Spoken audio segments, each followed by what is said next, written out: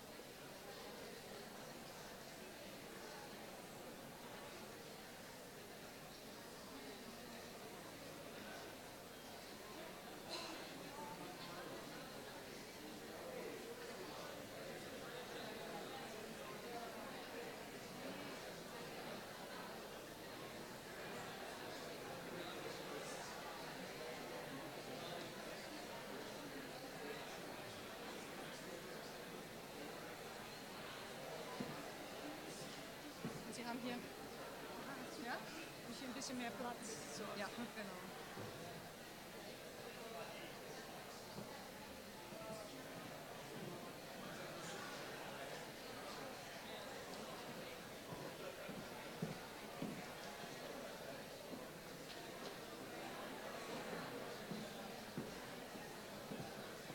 Okay. Then I think we can start.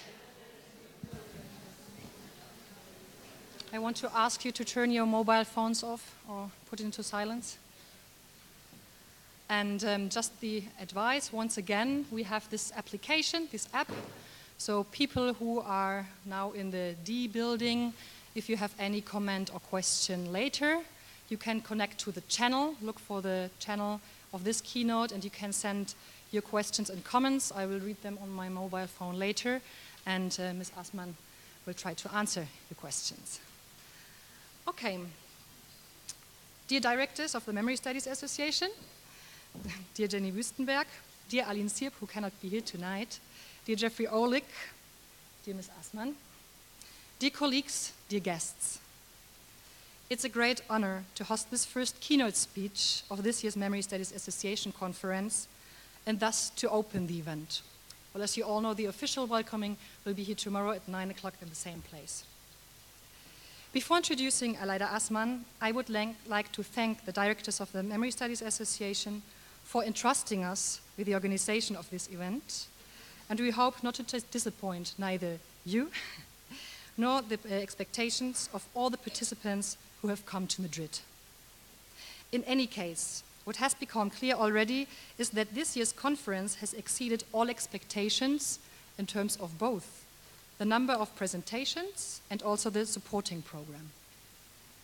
The MSA conference is thus making an enormously important contribution to the development of this particular field of research.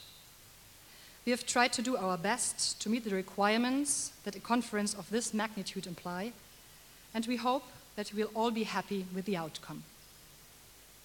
That the MSA conference in Madrid could host such a number of attendees while counting on limited resources at the same time is mainly owed to my university, in particular to the Dean of the Faculty of Philology, Eugenio Lujan. Without his support and generosity, this conference would simply not have been possible. Both the Dean and the Administration Office of the faculty have offered us unconditional support throughout the preparation period, and I thank you for the excellent cooperation. At this point, I would also like to mention the colleagues from the audiovisual department, you have seen them here on stage before, who have always been on hand with help and advice and have spared no effort. My special thanks also go to my former colleagues from the Goethe Institute Madrid, represented by Mr. Reinhard Maywar, the director of the institute. The Goethe Institute has taken on the travel expenses of Ms. Assmann's visit to Madrid, and thanks to them we are able to enjoy this opening keynote. We are very pleased that Ms. Assmann will open the conference with her lecture, and it is a great honor for me to welcome you in my faculty this evening. When I was asked to moderate Ms. Assmann's talk, I was honored and delighted, and at the same time I became aware of the challenge of presenting someone who everyone in the field knows very well.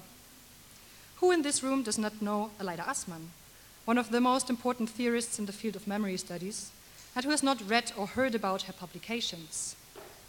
So how do you introduce someone who is known for her monographs such as Erinnerungsräume, Remembrance Spaces, which became a standard work of memory studies years ago, at least in German-speaking areas, or through monographs and essays like Cultural Memory and Western Civilization, published in 2012, or Shadows of Trauma, Memory and the Politics of Post-War Identity, published in 2016.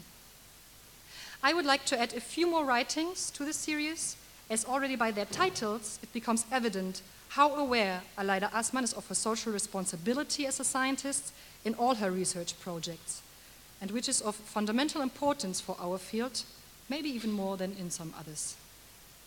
These publications include Memory and Political Change, also from 2012, Human Rights and Human Responsibilities, Keywords for Human Society, which is published only in German last year, and Or is the Time Out of Joint, on the Rise and Fall of the Modern Time Regime, which has been published this year in English, but before 2013 already in German.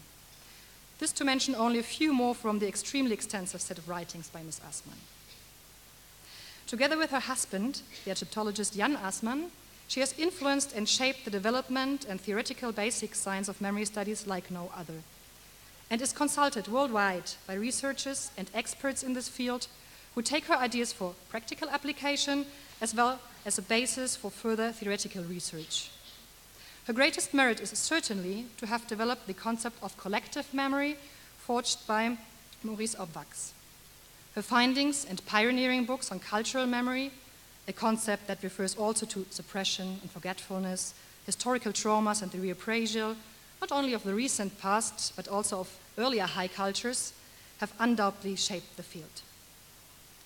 After all, Ms. Assmann is not only well known by professionals of memory studies, but also by a much wider audience, and not just since she and her husband were awarded the Peace Prize of the German book trade. Even before, they were already present in the media and had gained a reputation that goes far beyond the academic field. It is certainly one of her greatest accomplishments to have made memory studies so popular and to have carried her research results out of the academic ivory tower and into society. Because all too soon, we forget who we should actually do this research for. I think I can rightly say that this kind of boundary has always been a dread to Aleida Assmann, namely in terms of the often criticized foreclosure of the academic world to society, but also in terms of the operational blindness of the different fields of study. So one could call what Aleida Assmann practices lived transdisciplinarity, or, to be more precise, freedom. The freedom of critical thinking. The fact that Aleida Assmann allows us to participate in her thinking is a great stroke of luck for all of us. It enlivens the scientific and social discourse. Not all scientists and intellectuals approve her ideas in their entirety, but I guess that is exactly what she is looking for, a vivid and productive debate. That is exactly the reason why I also hope for a lively debate tonight. But before this can take place after Ms. Assmann's lecture, I must once again return to my initial question and thus to my dilemma. How do you present a personality that is well known not only to an international specialist audience, but also beyond? I have dealt with this question in the last few weeks again and again, but unfortunately found no satisfactory answer and ultimately capitulated. Therefore, I decided that it is much better to simply say nothing more, but rather to let Ms. Assmann speak for herself. After all, dear guests, you have not come to hear me speak, but to listen to Professor Assmann. For this reason, I will give no floor to Ms. Assmann, since we are all eagerly awaiting your presentation, Reimagining the Nation, Memory, Identity, and the Emotions, in which you will talk about the nationalist turn in the EU. Thank you very much.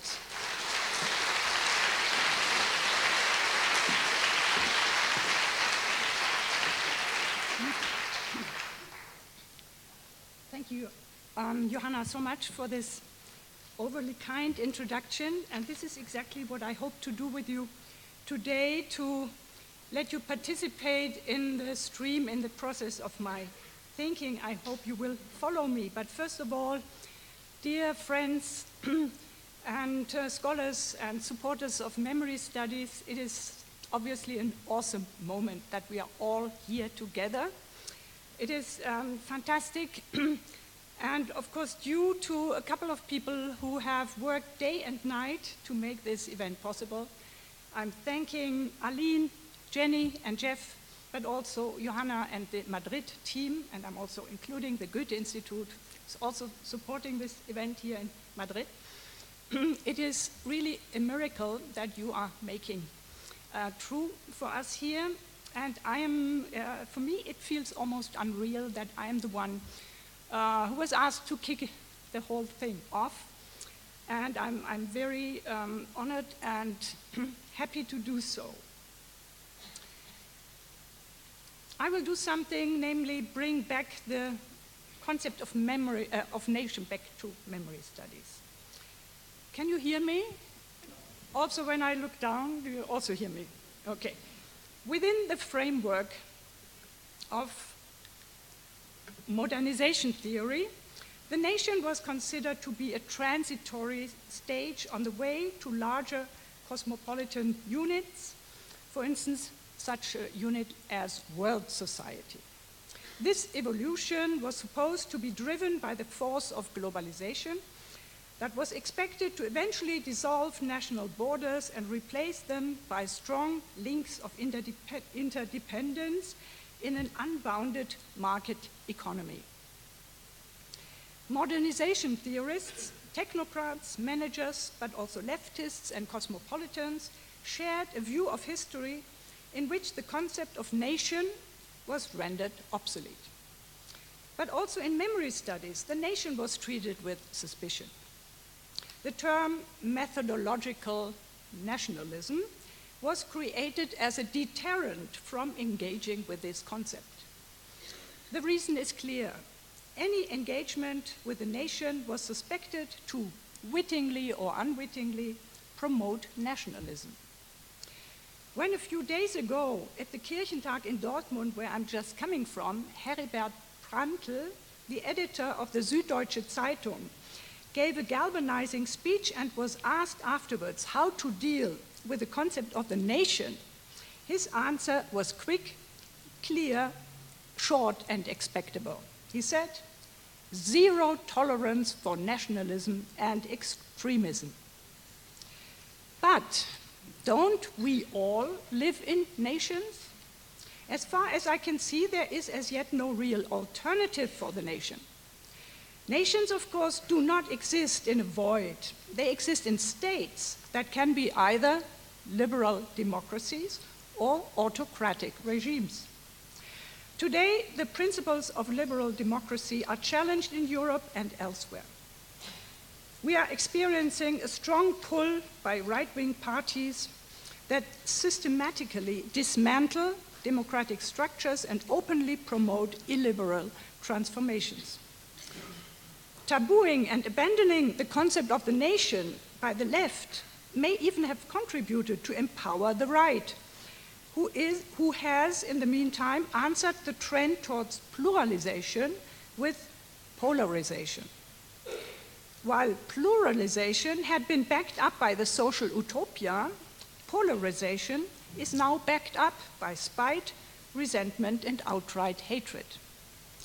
Political ideologies have given way to identity politics and collective emotions as the driving force of politics.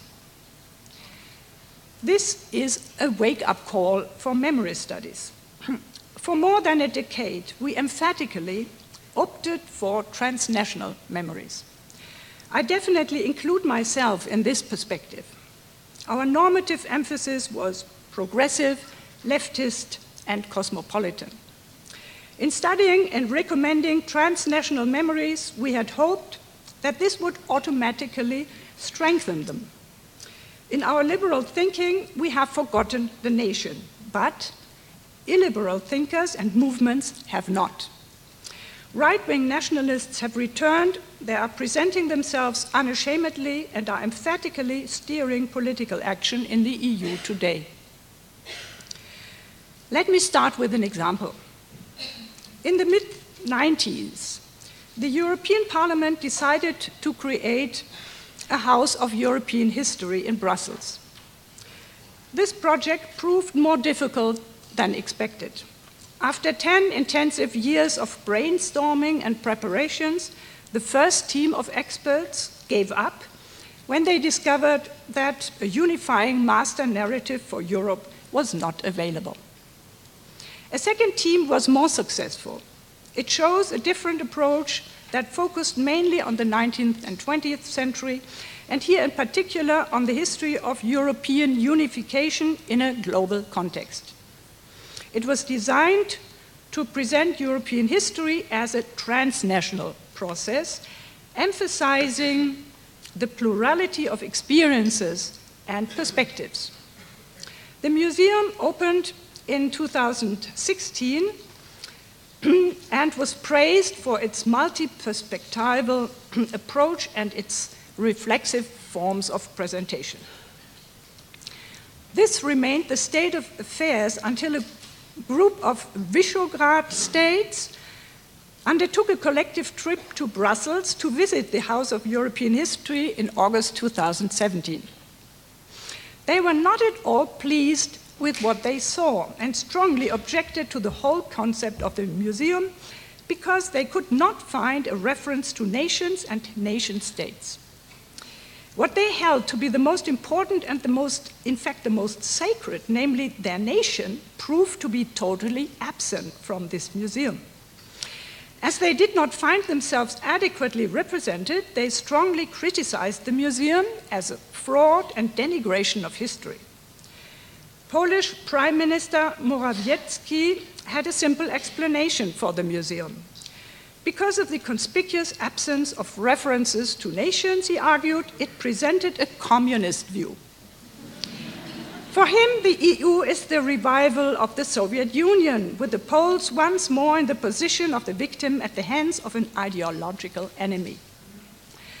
The presentation is seen as an homage to the Homo Sovieticus, I quote, a man without nationalities in a homogeneous mass of identical nations.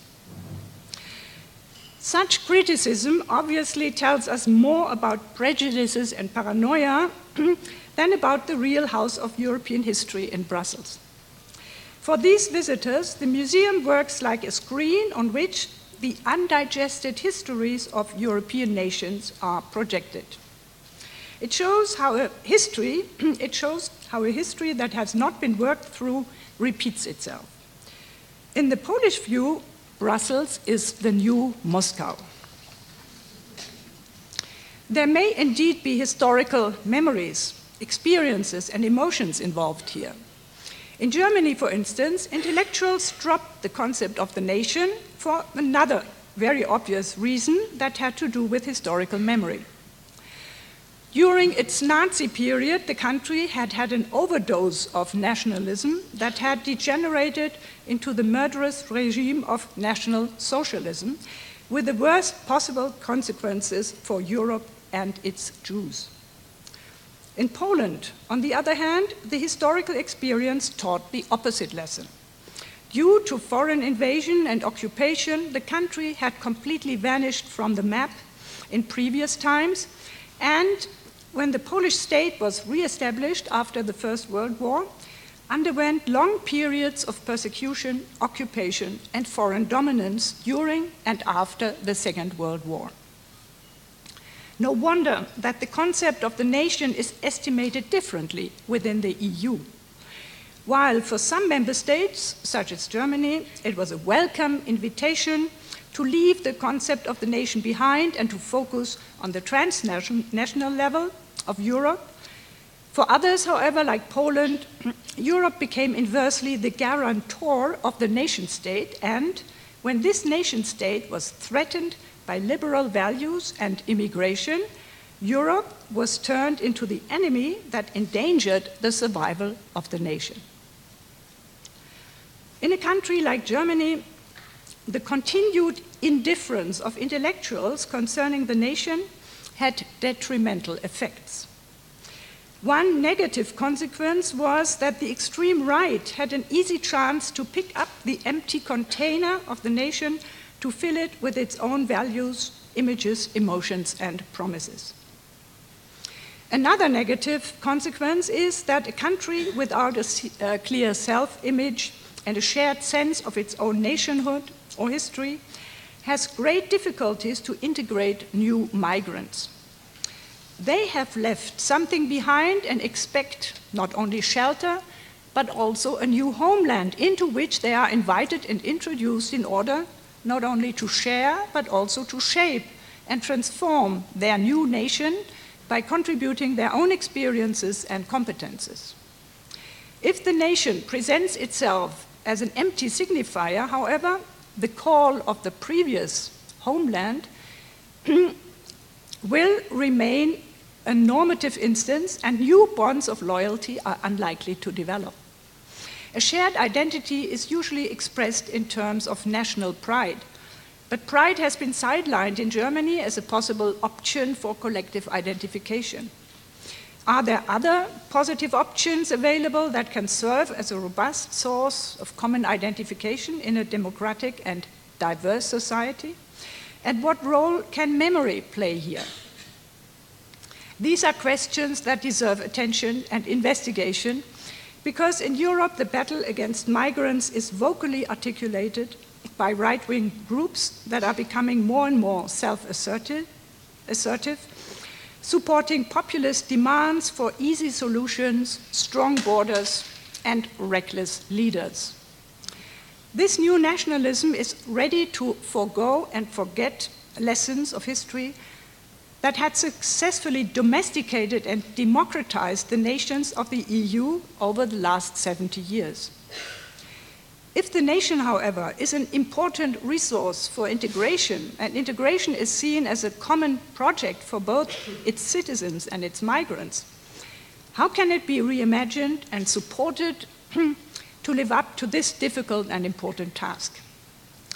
In the course of my lecture, I will try to analyze these problems in the light of new and older concepts. And I start with Francis Fukuyama. Fukuyama had been a staunch modernization theorist who, after the demise of communism, had taken for granted that not only the nation, but also history would altogether disappear. Now, 30 years after his book, The End of History and the Last Man, Fukuyama sees a need to revise his premises. In his recent book, Identity, Contemporary Identity Politics and the Struggle for Recognition, 2018, he registers another global transformation and addresses the current crisis of the American nation.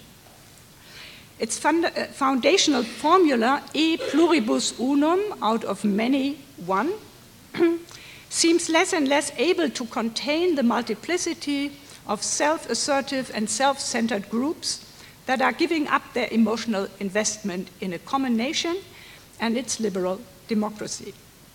The social consensus is eroded, as he tells us, by identity politics, an ongoing struggle for social recognition. Like so many others, Fukuyama blurs the important distinction between individual and collective identity and generalizes them in the overly repeated formula of identity politics.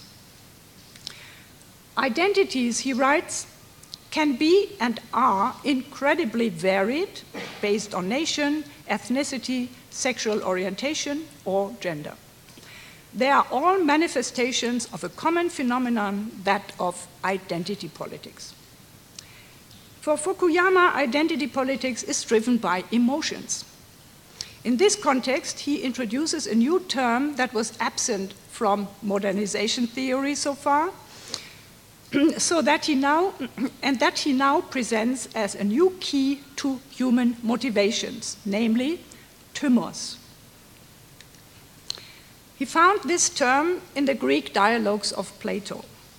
Timos is a severe blow to the idea of human behavior, according to modernization theory, as it overturns the rational choice descriptions of economists who had focused only on self-interest and narrow concerns for utility. Timos is connected to the value and valor of the warrior and emphasizes male courage, enthusiasm, and patriotism, motivations that lead men to perform outstanding heroic feats of honor for the collective. Timos, writes Fukuyama, is the seat of both anger and pride. It is the seat of today's identity politics. From the very start, memory studies have been engaged with emotions, but it took a long time for philosophers, economists, historians, political scientists to recognize the role of collectives and the emotions as a vital part of human thinking, judging, acting, and decision-making. Therefore, Fukuyama's introduction of the term Timos could be interesting and even promising. As he uses, but his shortcut from Plato to today's identity politics is highly problematic, as he uses Timos as a passe-partout concept that levels all distinctions and bypasses historical contexts. In his definition, he raises the emphatically male Timos to a universal aspect of human personality that craves recognition. Because the desire for recognition seems to lie within every human soul. Recognition thus becomes the overriding concept, including both megalothymia, namely craving for recognition for outstanding feats in the aristocratic warrior tradition, and isothymia, namely craving recognition in liberal democracies where everyone is recognized as inherently equal. With the link between Timos and recognition, Fukuyama is confident that he has forged a key to unlock the problems of identity politics. Contemporary identity politics is driven by the quest for equal recognition by groups that have been marginalized by their societies. But that desire for equal recognition can easily slide over into a demand for recognition of the group's superiority. Fukuyama rightly criticizes in identity politics a tendency to create watertight boundaries around such groups that make it difficult to communicate, interact, and collaborate within a common national or social framework. Here is an example. My son is a filmmaker who has edited a documentary about two black boxers from Chicago. Some white critics argued that he and the director were not entitled to engage in such a project because they did not have the right skin color, denouncing their work as cultural appropriation. They were greatly relieved, however, when after the film had premiered at the Berlinale this year, these voices disappeared and their artistic work of 9 years with these boys was accepted and even praised. Acknowledging and respecting the lived experience of marginalized and victimized groups is one thing. Creating fences around them and sealing their experiences as untouchable, incomprehensible, and untranslatable for others is a problematic strategy that undermines communication, free speech, art, empathy, shared values, and joint projects. My criticism of Fukuyama's concept of Timos is that he conflates three historical traditions that have nothing whatsoever in common. Namely, number one, the Greek concept of Timos, as I already said, pointing to ancient Greece and an old aristocratic, virile warrior spirit. Secondly, the early modern concept of an autonomous inner self that goes back to the Reformation, print culture, and the rise of the individual. And thirdly, the concept of human dignity that goes back to the 18th century Enlightenment and is the cornerstone of human rights. The Greek word thumos means anger, courage, and vigor. These emotions are part of an aristocratic warrior culture, and they can be very well applied to individuals as well as to collectives, particularly to nations who use emotions like honor, shame, and pride, but also anger, rage, and resentment to mobilize masses and to enforce strong group cohesion. The recognition of an inner self, however, cannot be applied to collectives at all. On the contrary, it empowers the individual over against society and its institutions, such as the church or the state. Thirdly, in the case of the concept of human dignity, we are dealing with an ethical norm and a moral commitment to recognize a common humanity that has to be protected in all humans individually, irrespective of race, status, nationality, and other group affiliations. The result of these conceptual slippages is that Fukuyama also conflates pride and dignity. But one is an emotion and the other is an ethical principle. While pride energizes and mobilizes individuals and national collectives, recognition of human rights and dignity is written into the foundation of democratic states and has become a standard and norm to measure civilized societies, nations. To refer to both as forms of identity politics that equally disrupt the framework of a democratic society is therefore highly misleading.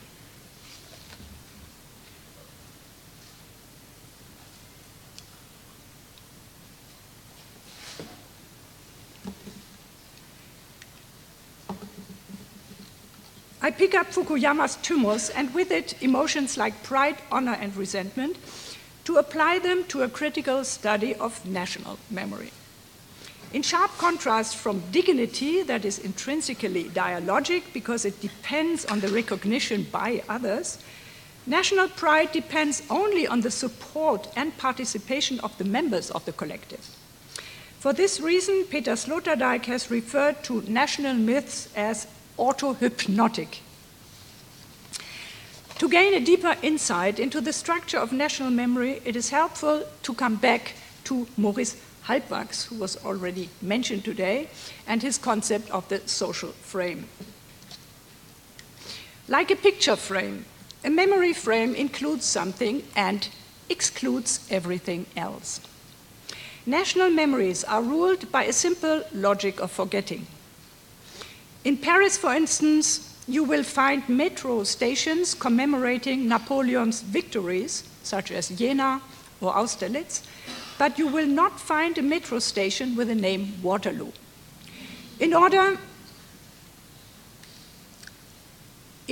to enter this station, you have to go to London.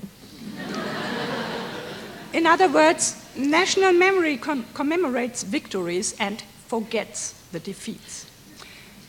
The question of the frame is then what can, should be, and may be articulated, and what should be bypassed and remain silent. What attracts interest and attention, what raises empathy, and what remains unspoken. These questions point to the emotions as motor and fuel of memories. While pride, craving recognition, and a positive self-image determine the selecting of memories, emotions like guilt and shame are responsible for the exclusion and repression of memories. And nobody knew this better than Nietzsche, who wrote, "Yes, I have done it, says my memory. No, I cannot have done it, says my pride and stays adamant. Finally, memory gives in." What is true for individuals is also true for groups. We remember and forget in order to belong and avoid what might have an exclusionary effect. Social frames work like filters that organize the selection of memories and confirm their relevance for the individual.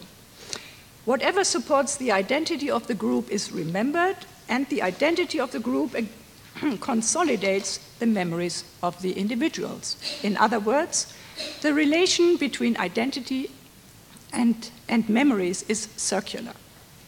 These frames subsist as long as they are needed, but they can easily collapse when contexts change and new identities emerge. All of this means that in national memory, history, more often than not, is carefully reduced to a respectable narrative. When facing a traumatic and guilty past, there were only 3 acceptable roles for the collective: that of the victor, that has triumphed over evil, that of the resistor or martyr who has fought evil, and that of the passive victim who suffered evil. What remained outside these sanctioned roles could not enter the narrative and was, on an official level, forgotten. Marc Bloch, already back in the 1920s, criticized this auto-hypnotic, or as I call it, monological character of national memory. He said, let's stop talking forever from national history to national history without understanding each other. He called this conversation a dialogue between deafs, in which both give wrong answers to the question of the other. And here is Peter Novick, who said, collective memory simplifies. It sees everything from a single emotionally charged perspective. It can't bear ambivalences and reduces events to archetypes. After the end of the Cold War, however, a new format of national memory emerged in the EU as an absolute historic innovation. It also emphasizes positive events, but also expands the frame to assign a place also to the victims of one's own history. This dialogic memory, as I call it, was not imposed by politicians from above, but was created by civil societies and their demand for historical truth. When after 1989, hitherto sealed archives were suddenly accessible, archival documents, historical research, historical commissions, and the collection of oral testimonies significantly enlarged the scope of historical knowledge, challenging some firmly established national self-images and causing the revision of national narratives in the EU. Here again a few examples. New documents about Vichy on the one hand, and the lack of awareness of the history of Jews in East Germany, in the GDR, put an end to the self-image of France or the GDR as pure resistor nations. After the scandals about the NS past of Austrian President Kurt Waldheim, or on another level, the information about Polish pogroms in Jedwabne or Kielce, Austria or Poland were no longer able to claim exclusively the status of the victim nation, and even the seemingly neutral Swiss were confronted with their own sites of memory in the shape of their banks and their borders. In contact with the crime of the Holocaust, national memories became more dialogic, integrating also negative instances of their past into their national narratives. Since the 1990s, national memories no longer exist in isolation, but are tied together in the EU with other national memories across the borders. The Holocaust has become part of a global memory, the Second World War part of an European memory. Richard Sennett has once remarked that it takes a plurality of contending memories in order to acknowledge uncomfortable historical facts. This explains why the constellation of the EU provided a unique frame for the transformation of monologic into dialogic memories. It is good that we exchange memories and learn what the others think of our stories. The whole of European history becomes increasingly a common stock, accessible to everyone without the constraints of national prejudice or other restrictions of bias. These words were spoken by Georgi Konrad in 2008. 11 years later, the situation has again changed dramatically. We are experiencing a rollback of nationalism with a return of the old monologic patterns. After the opening of hitherto closed borders in the EU, we are now experiencing the erection of mental borders. And here I have another example. And this is the new Museum of the Second World War that opened in March 2017 in Gdansk and was closed again after only 2 weeks. Huge museum, 2 weeks. It was initiated by Donald Tusk, who accepted with enthusiasm the plan of historian Pavel Markiewicz, who had drafted a sketch for a truly European museum of the Second World War. Tusk installed Markiewicz as the founding director, who worked for 8 years together with a team of illustrious international experts. The museum presented the Second World War as an entangled European history in a dialogic framework, focusing on transnational relations, introducing different perspectives, honoring civil victims of war, and emphasizing pacifistic value. This, however, was not at all to the taste of Jaroslaw Kaczynski's Peace Party. His plan is to replace the museum as soon as possible by another museum of the so-called Westernplatte, the place where 8 heroes resisted German aggression at the outbreak of the war 80 years ago. The plan for this museum is the very opposite. It allows only one perspective, it supports the national narrative, it presents only heroes and martyrs, and it celebrates a cult of war. We are back again under the rule of tumors and age-old principles of monologic national memory, with the state constructing now its history as dictated by the emotions of pride and honor. To repeat Peter Nowak, in Poland or Hungary, national memories can't bear ambivalences and reduce events to archetypes. Pride rules again, but in the third and fourth post-Holocaust generations, the emphasis is no longer on guilt or shame, but on responsibility and empathy. Those who prolong the language of guilt and shame are hysterically protecting the honor of the nation against better knowledge and conscience. Access to historical truth and education, however, are basic rights in a democratic state, and educated citizens do not weaken the nation, but strengthen it. In the next part of my presentation, I want to introduce you now to an as yet unacknowledged pioneer of memory studies.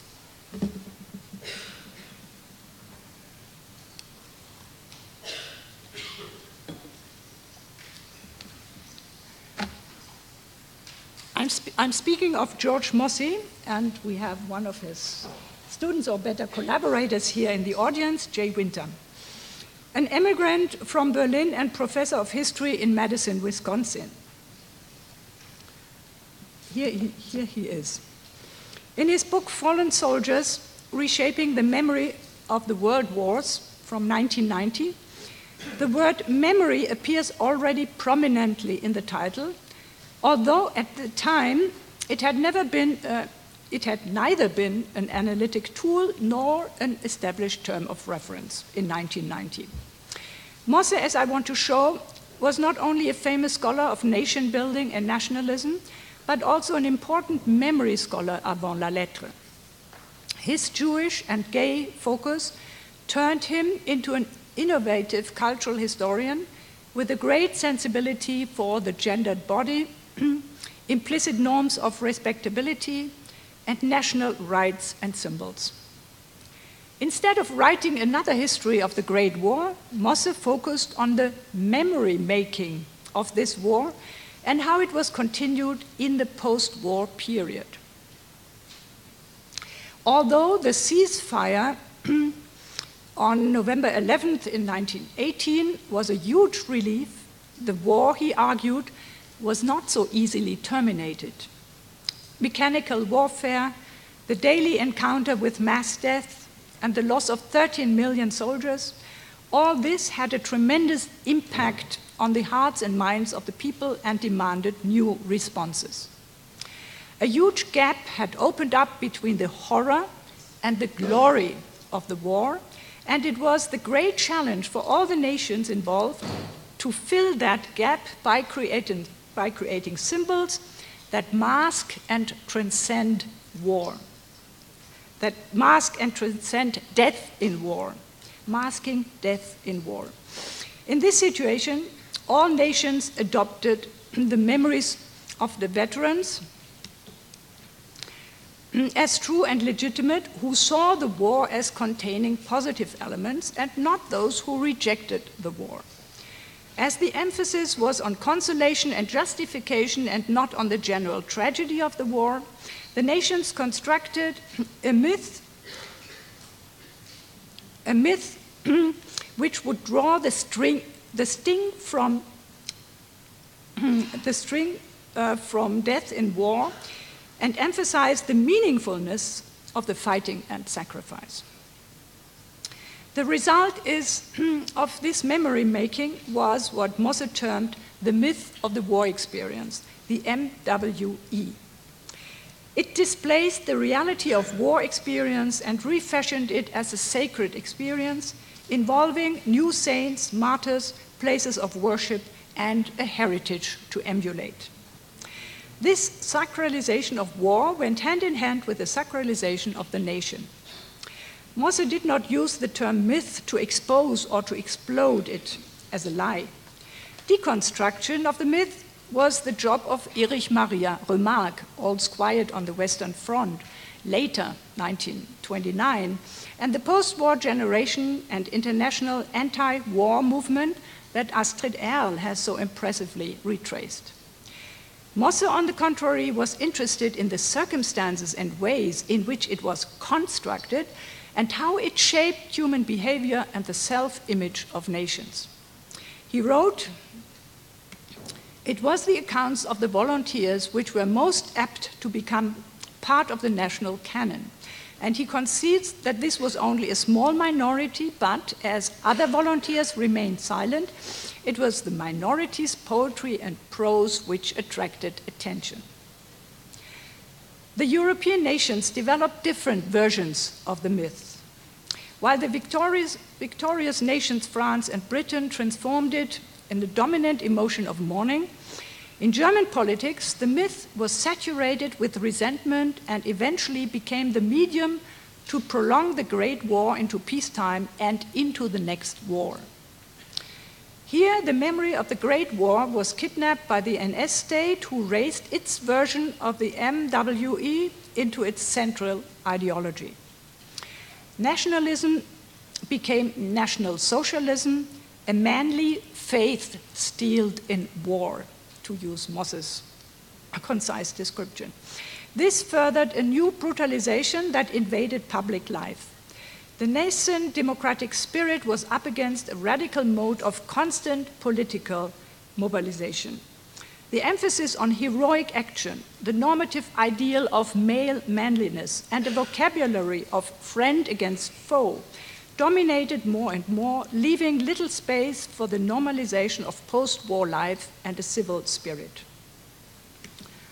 The vocabulary of political battle, the desire to utterly destroy the political enemy, and the way in which these adversaries were pictured all seem to continue the First World War mostly against a set of different internal foes. Without ever mentioning Carl Schmitt, Mosse aptly characterized his political style in the political climate and context from which his thinking emerged. For Mosse, it was the business of the historian to analyze how ideas are constructed to serve the purposes of a society and to show how these constructs gain influence, hold sway over collectives and individuals, and become tools of making history. His use of the term myth was not that of Roland Barthes, but much closer to that of anthropologist Bronislaw Malinowski, who used the term for the stories we live by, stories that interpret and express our values and explain where we come from, who we are, or what we want to be. There's nothing wrong with the myth as such, but certainly with the way in which the myth of the war experience was turned into the state ideology of the militant Third Reich. At first, this MWE may sound rather far away from our contemporary problems. But, as I want to show, it is not history, it is still memory. There is still emotional pressure in the unresolved issues that are part and parcel of the dynamics of forgetting and remembering, and thus a seminal part of an ongoing battle over emotions and values in Europe. The MWE is key to a better understanding of how wars are ended or not ended. Mosse warned us, there are no full stops in history when suddenly everything changes. There are long continuities. With this wary and critical stance, he alerted us to one of the most important questions that historians can ask, namely, how are wars ended? And we may add, what is the role that remembering and forgetting play in this process? In Europe, the myth of the war experience was effectively ended after 1945 by forgetting it. Already in 1946, Winston Churchill made this very clear in a speech in Zurich, when he said, "We must all turn our backs upon the horrors of the past and look to the future.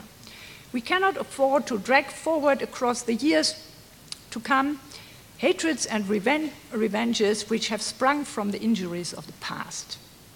If Europe is to be saved from infinite misery and indeed from final doom, there must be an act of faith in the European family and an act of oblivion against all the crimes and follies of the past." This strategy of forgetting draws a finishing line under the past and lets bygones be bygone. In Europe, it laid the ground for a new transnational cooperation and was gladly accepted by the Germans. Such a policy of forgetting has worked many times in history after civil wars, when two parties were fighting in a more or less symmetrical power relation. When warfare, however, is accompanied by atrocities perpetrated against civilians and defenseless minorities, when, in other words, wars become genocidal, the policy of forgetting has a serious drawback because it supports the perpetrators and harms the victims. The forgetting policy worked in Germany after 1945 for 4 decades, empowering the transnational union of a new Europe, but it did not bring the war to an end. The policy of forgetting ended itself in the 1980s and 1990s. Due to a generational change and the fall of the wall, a new era started that saw an overwhelming return of repressed and excluded memories that had been held at bay by the social, cultural, and political frames constructed in the period of the Cold War. I know what I'm talking about because I grew up in this period. There were many ways in which the silenced past returned to European nations, cities, families in the 1980s and the 1990s. The Second World War was thus brought to an end twice, first after 1945, with the conscious collective act of forgetting, and then 50 years later, with the collective will to remember. But what about the First World War? It returned after 100 years, not as a repressed memory, but in the conscious format of a centenary commemoration. Public anniversaries mark particular dates and offer the chance to bring an historic event back into the present, not necessarily only for the mere continuation of the memory, but also for its reinspection and reinterpretation. This happened on a large scale in the commemoration period 2014 to 18, which brought the First World War back to European nations, an event that had been commemorated annually in some countries, while in others it had dropped completely from memory, school curricula, and public consciousness. While on every November 11th, the day of the truce, the French, the Belgians, and the British mourn and commemorate their war dead, the Germans start their carnival season. President François Hollande's contribution to the commemoration year on this day, 11th of 11, 2014, was an impressive gift called the Ring of Memory in the north of France near Arras. It is an outstanding monument, not only in terms of its large scale, but also in its design. The 500 brass plates of the huge cyclical structure list more than 500,000 fallen soldiers in the region, irrespective of their origins, regiments, or nations, in alphabetical order. This is a huge shift in the use and meaning of war monuments. It is a truly European monument insofar as it dedicates to all the dead. It is dedicated to all the dead and to shared mourning and memory of the mutual slaughter. This monument abstains from the former rhetoric of honor and glory and clearly brings the war to an end. We may perhaps even call it a monument to the death of the myth of the war experience. But while President Hollande opted out of a narrow transnational tradition of commemoration, David Cameron did the very opposite. When he presented his plans for the commemoration year in the Imperial War Museum in 2012, he opted out of the European Commemorative Network and strongly reinforced the British version of the MWE. In his truly national commemoration, he included the colonial troops of the glorious former empire. Cameron praised repeatedly the service and sacrifice of the fallen soldiers and promised to project their memory into the future of another 100 years. Lest we forget, this British exceptionalism is also clearly visible in the continuing annual rites of November 11 in the United Kingdom, a national commemoration day that is celebrated with growing ardor, judging from the size of its central symbol, the red poppy. What fell totally flat in Cameron's commemoration plans was a reference to the partners of the EU and the former allies. This emphatic affirmation of national sovereignty, for me, was already a clear signal of British isolationism 4 years before the Brexit. While the national MWE was laid to rest in France to make place for a shared and more dialogical European memory, it continues fervently in the UK, where such a shared memory is not yet in sight.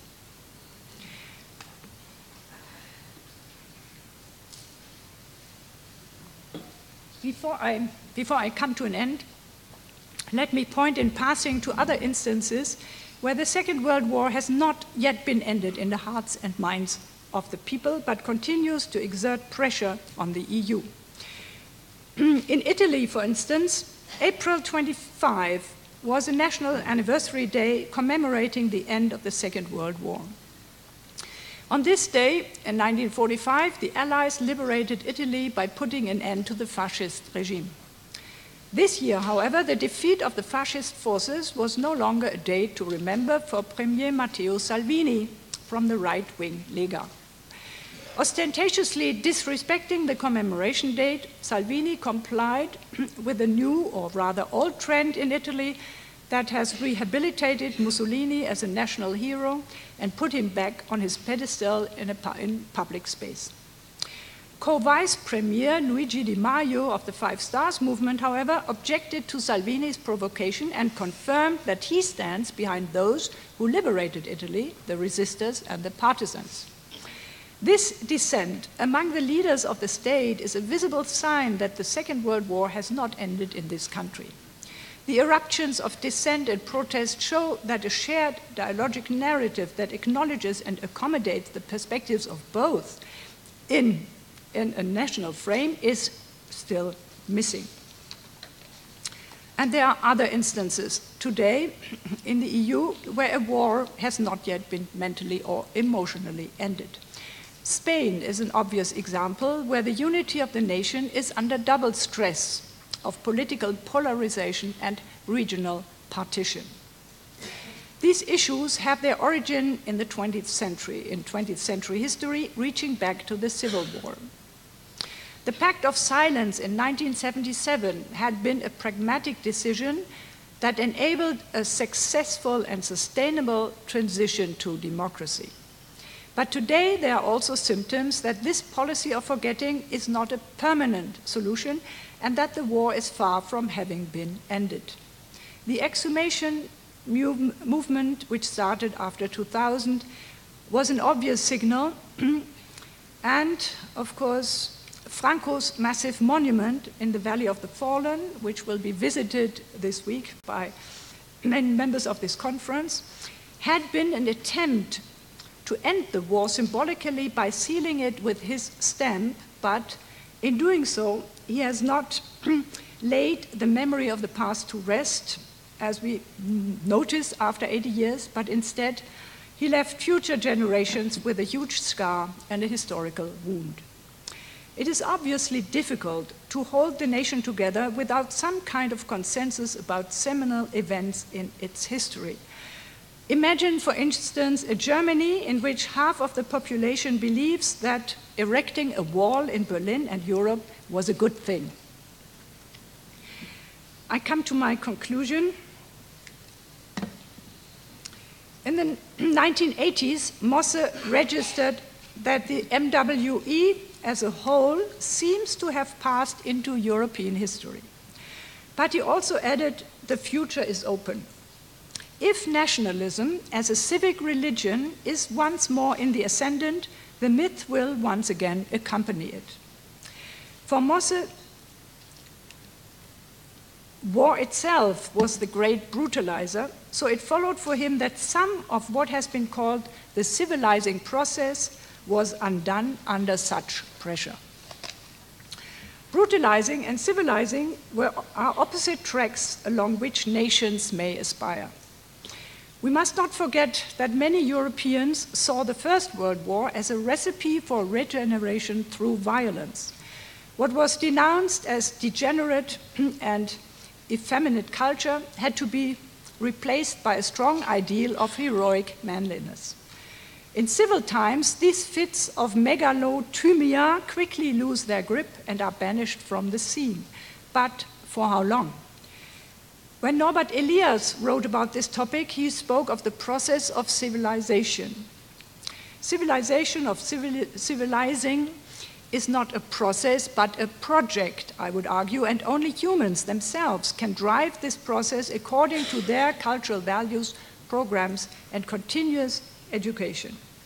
Nations are never brutal or civil per se, but only in relation to their cultural programs. Do they opt for tumotic pride or anti-tumotic self-civilizing dignity? Do they declare the nation, the collective, the state, the institution to be a church, to be sacred? Or do they place that sacredness rather in the individual? Reimagining the nation, as I wanted to show, is a pressing problem and a huge task, but it is also worthy of all of our attention. Thank you.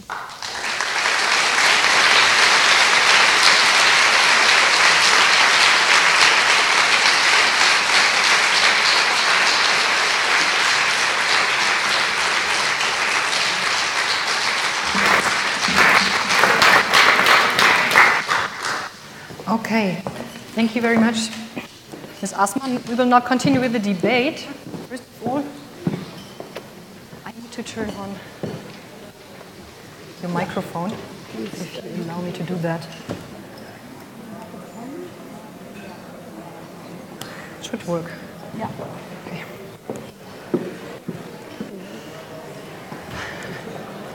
many can't stand the heat, I guess. So, thank you very much for...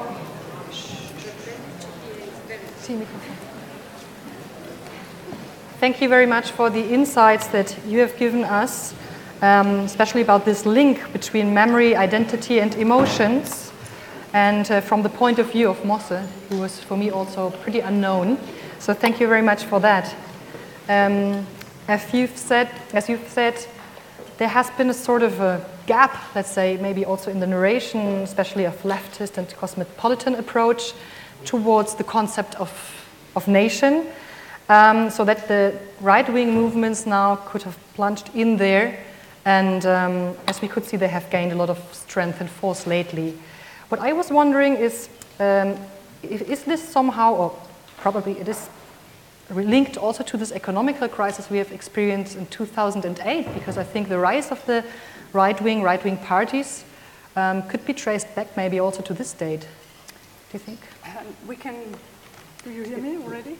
Can you hear her? Yeah. No. Yeah, you can. Is it not? Maybe it's not turned on. Let us check this once more. It should be. So maybe you have to raise this higher. Let me see. Is it? Maybe here. It's here. Not yet connected. Should? No? Otherwise we get the other microphone. Yeah, perhaps we take the other. Oh, you have to put this higher, maybe higher. I just thought to put it here, but I can put it here. But yeah. Okay. Okay, I can also use it like this. Yeah. Certainly, the right-wing parties have assembled, and there was always a part of them left. I mean, they were never gone completely.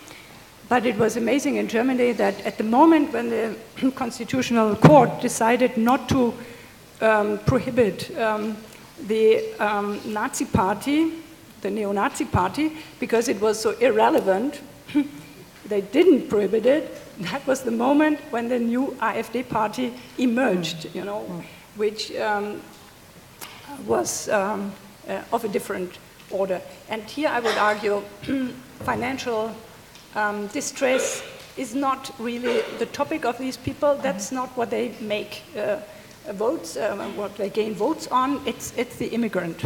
It's the enemy who destroys the enemy stereotype, spreading this anxiety that you are losing everything, you know? Not only the last penny, but also your homeland. This is much more effective in terms of emotional impact. So I think it is really the recent crisis related to immigration. I would like to open the debate also to the audience. Do you have any questions, any comments? We have microphones here, so one is over there, then there's another one over there. Maybe the volunteers with the microphones, where are they? Otherwise we can take this one meanwhile.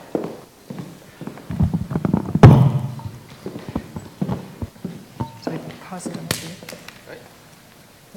That was me, sorry. Thank you so much for the talk. I am an architect from Mexico who works with cultural and collective memory and other concepts in order to better design memorials. And this notion about dialogic memory versus monologic memory actually informs very well the type of spaces that I'm trying to create. And the example of the Ring of Remembrance in France is actually one I find to be heading in the right direction, because it blurs the lines and allows better to have a more critical approach to creating the own interpretations. So my question would be, in regards to the design of memorials and also understanding that a lot of the alt-right movements are also weaponizing the design of memorials to further their own interests. What would be your thoughts in respect to the actual praxis of using the concept specifically of dialogic and monologic memory in regards to memorialization? And also, as a side note to that question, would you make a distinction between the approach of monumentalization or designing and building monuments versus creating memorials or the notion of counter monuments? Thank you. Thank you for the question. Can you really hear me? I think I speak. It doesn't really. But when I speak like this, it works, right? I'll do it this way. So, first of all, the distinction between monuments and memorials. I read an essay by a person, I think, from Southern California, and he made a very easy solution here, promised one, offered one that monuments are bad, what was the other? Memorials are good, yeah. The one is reflexive, the other is not so fine. This is, of course, a distinction of our own making. We are creating the terms that we like and that we reuse and so forth, but they may not really help us to understand deeper sometimes. But, of course, counter-monument is something very different, and it is something that has a start in history. It started as the American critic James Young, who wrote the first book about them. Three artists in Germany started in the 80s and 90s. And it was amazing that the German intellectuals did not even notice, because monuments is not something that you even look at. But in this case, it was a total reversal of the grammar of monuments. And they became reflexive and, in a way, self-reflexive in such a way that they even comment on their presence or disappearance and have all kinds. They're not necessarily shocking, but they're evasive. They're much more difficult to hold on to. So they don't give you the illusion that you can really rely on them. They will do the job of remembering. They will do it, and we can draw back. This is exactly what Jochen Gertz's statement is. We can never for a long time invest our memory in a monument because it will not do the job for us. This was the idea behind the counter monument, and that created a new trend. But of course, all the other styles of monuments go on, and I don't see that the right-wing parties are interested in innovative monuments. Wherever one of them appears in a German city, they make a big fuss. Two examples of two monuments, or also presentations of public art in public space in Dresden or in Kassel, where two migrants created these monuments, which were the three buses from Syria put in a vertical position, which had acted in one of the Syrian cities as a defense against snipers.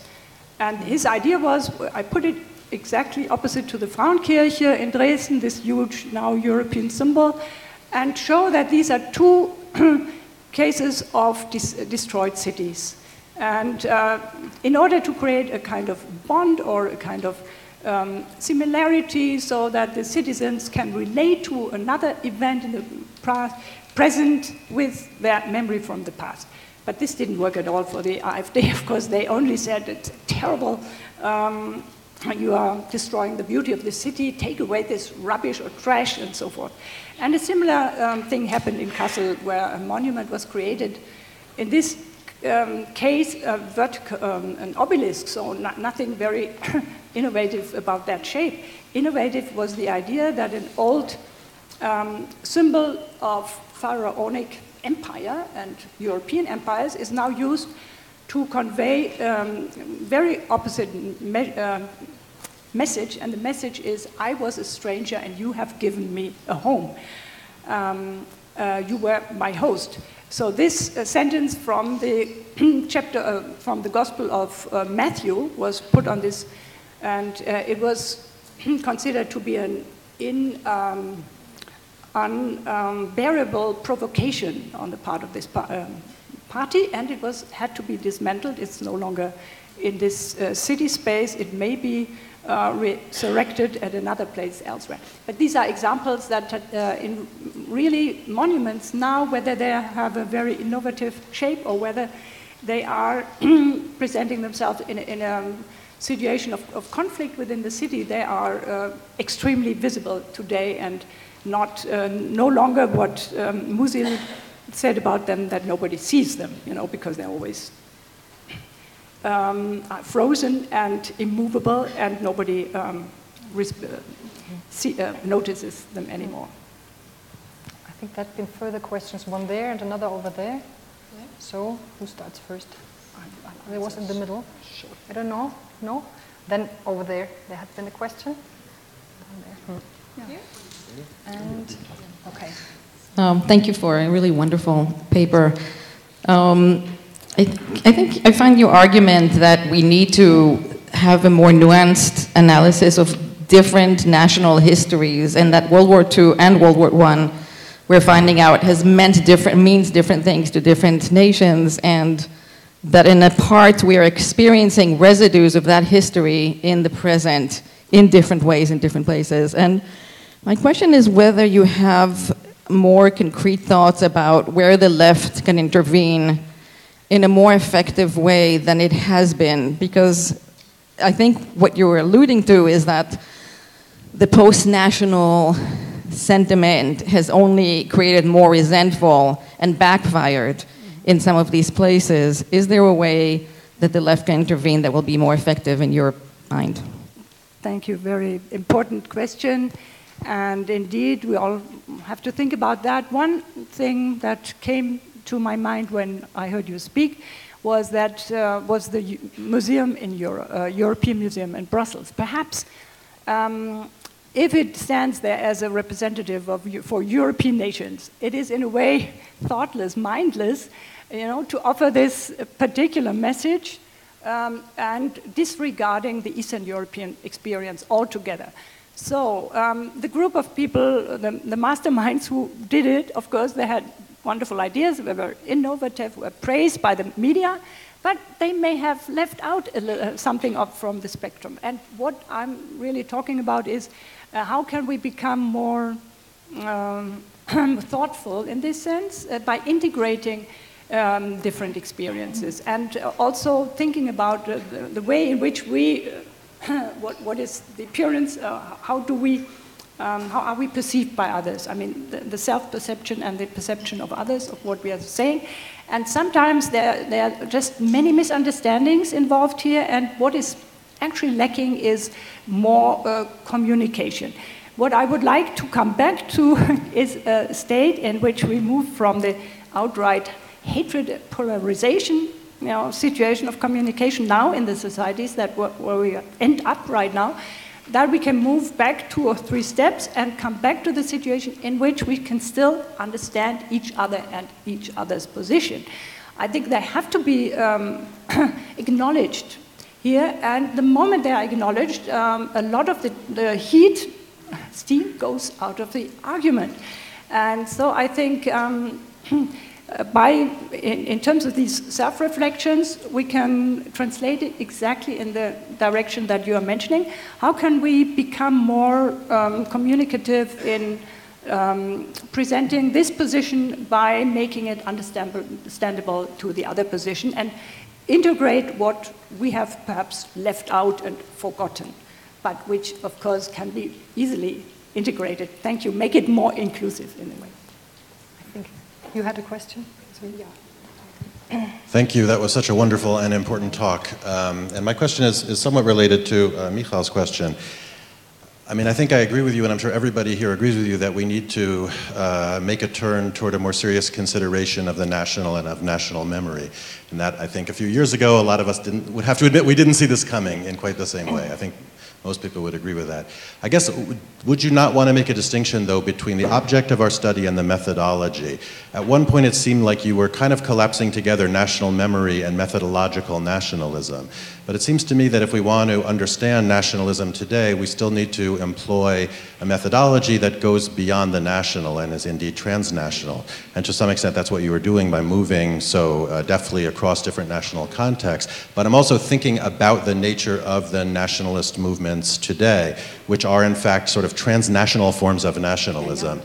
And they're indeed networks in all sorts of frightening ways. And so it seems like we have to balance both a greater attention to the national scale with a recognition that part of what is driving the national is precisely various kinds of transnational forces. Yeah, thank you. Again, very inspiring question.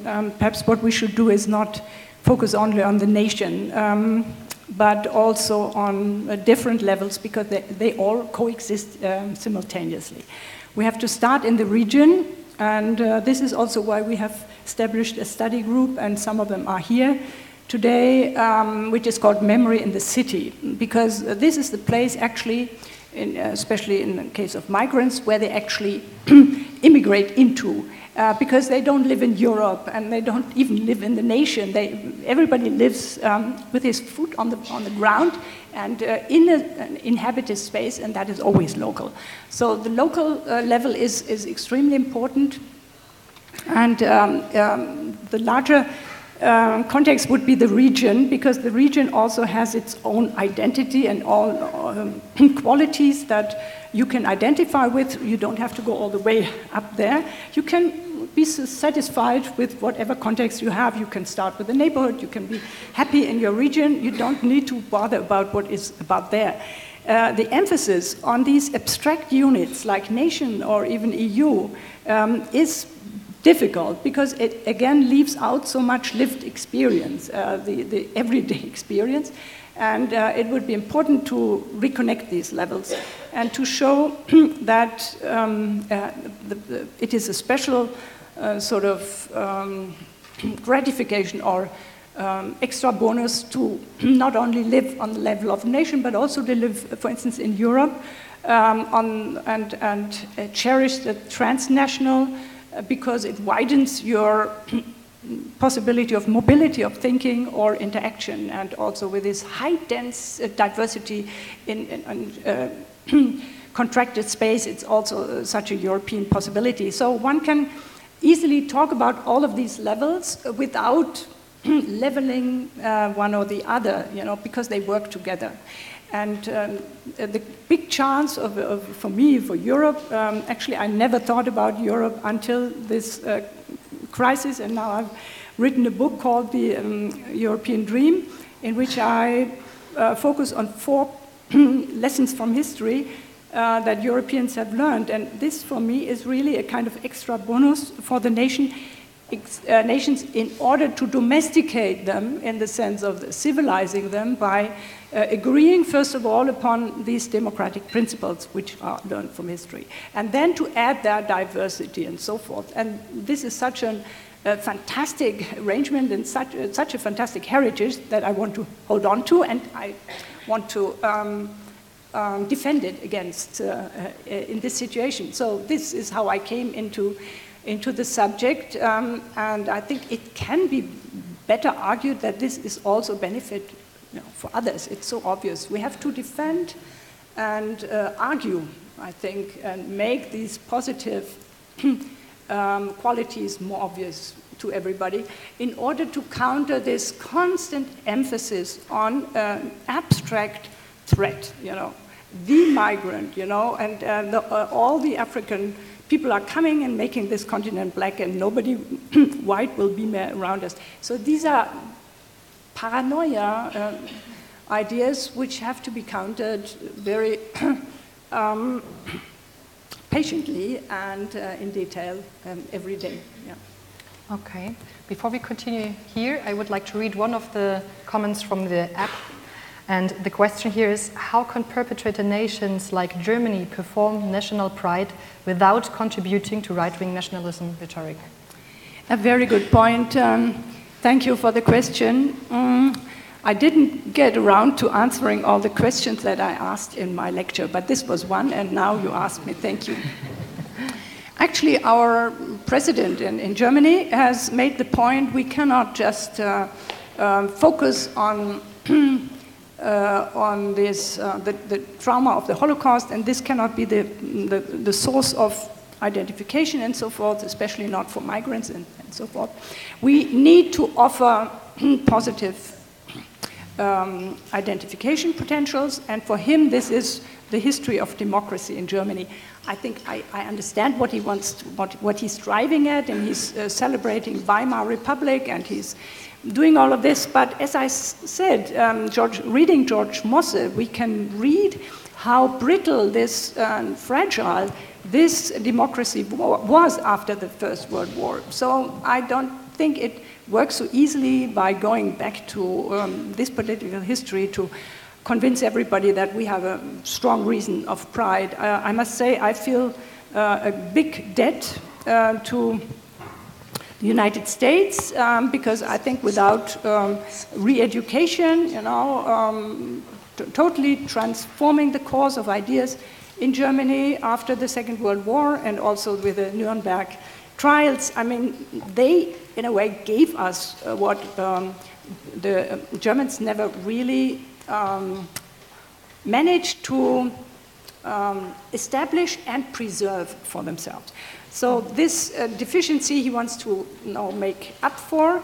I understand this, but one can also think a little bit differently. Of course, there are so many things to be happy or glad about, them culture-wise or landscape-wise or this or that, but also the idea that transforming this history into something, into a sort of building block not only, but foundation for a democratic spirit is also something that is an achievement that one can at least think of as, well, Germany won the respect actually as a nation because of this. Therefore, one can also argue that Germany was respected for exactly this form of dealing with its history. And there's a book appearing this year by Susan Lehman. The title is Learning from the Germans.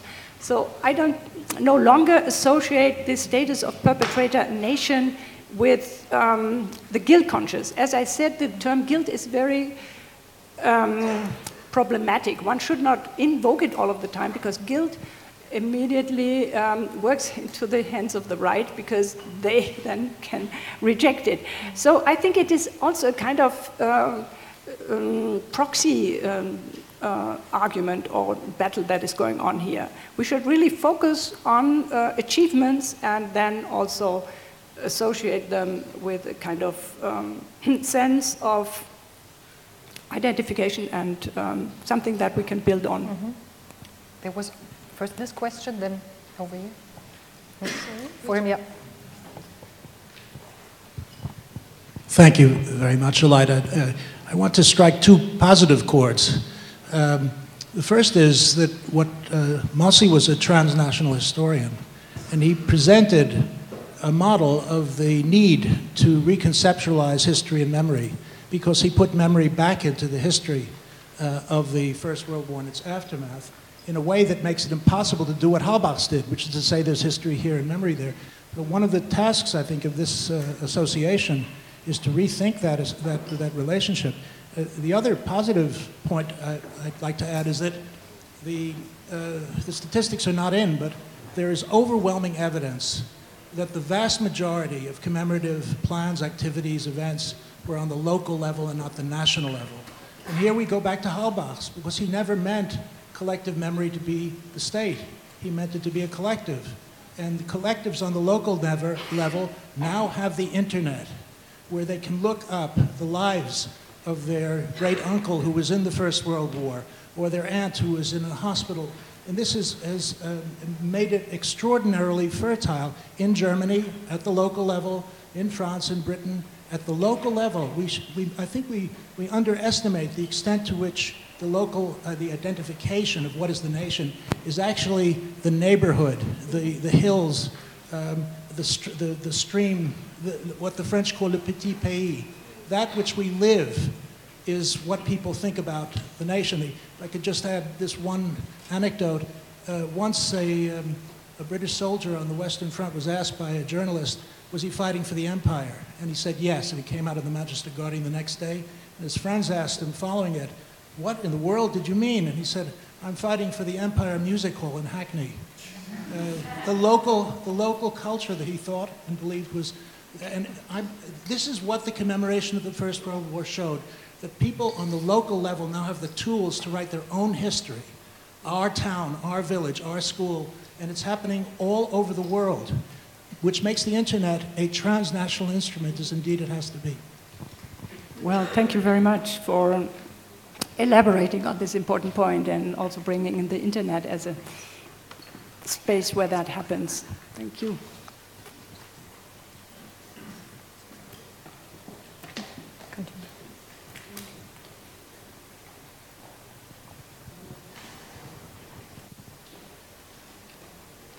Thank you, Professor Osman, for your talk.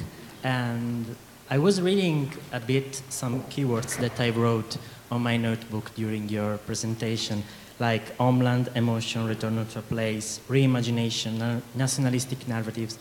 Another word come to my mind, that is nostalgia. So I was wondering, there is a role, if there is a role of nostalgia in these nationalistic narratives that are now in Europe in general. Thank you. Definitely is there a place for nostalgia, because it is so human. Why we cannot just say that this is not correct or whatever, we should forget about it. We cannot forget about it. It's very important, especially in memory. But I think there is a really very interesting work already done in memory studies on nostalgia. I think of Svetlana Boyan, or Leo Spitzer, who uses the term critical nostalgia, which I also like because very often it is a kind of nothing else but a kind of counter-memory. We already had the term in our discussion, so sometimes the same thing comes back with a new name and we only have to take off the code and to recognize the persons. And in this case, it's very similar. It can be a counter-memory, it can preserve something that is valuable, it can be another layer, another dimension of experience that is meaningful and that can also be passed on. So I don't see what is wrong with it. The problem could be that nostalgia becomes a kind of fake reality that is then covering up the problems of the current society, and you are only living in this fake world and so forth. So it can also destroy your sense for reality or possibility of action, but in general we have to look at it as a very human possibility. Okay, then I would say you can ask your question, then I would read another one from the channel, then yours and another one from the channel, and I think you also had one, yeah? Okay. Stefan Berger, Ruhr-Universität Bochum. Thank you very much, Aleida, for here. Here in the middle. In the middle. Thanks, Aleida, for a very inspiring talk.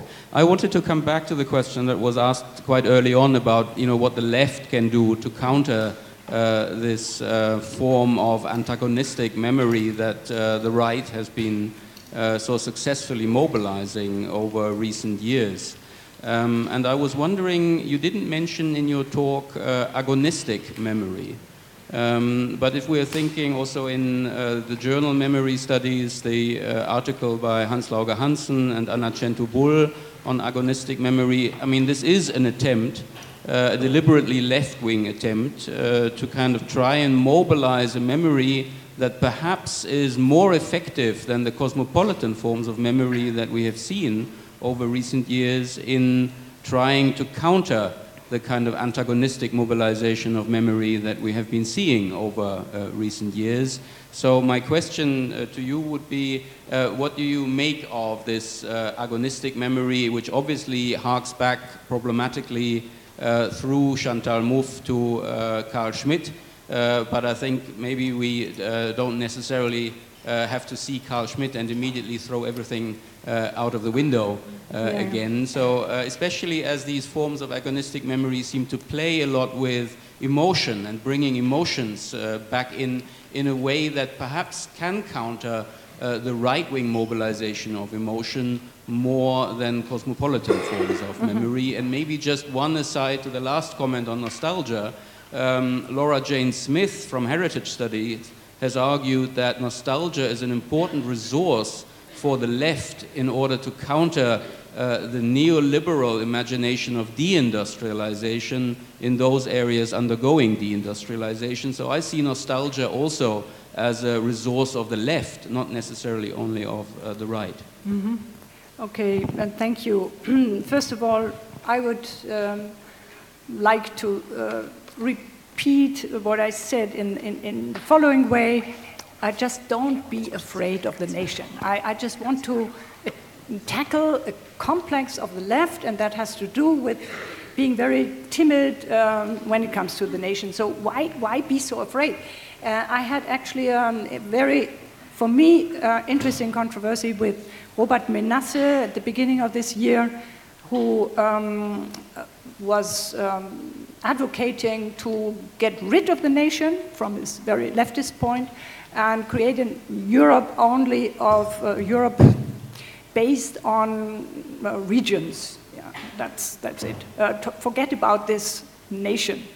And for me, obviously, I am again confronted with intellectual and writer and artist who is in a state of heightened anxiety when he hears the word nation. And I also see this in the academic discourses at the university where I'm moving. It's very, very similar everywhere. And then I ask myself, but as I said, the nation does not exist in a void. It exists in states, and the states have different political systems. Why don't we talk about these systems, these structures?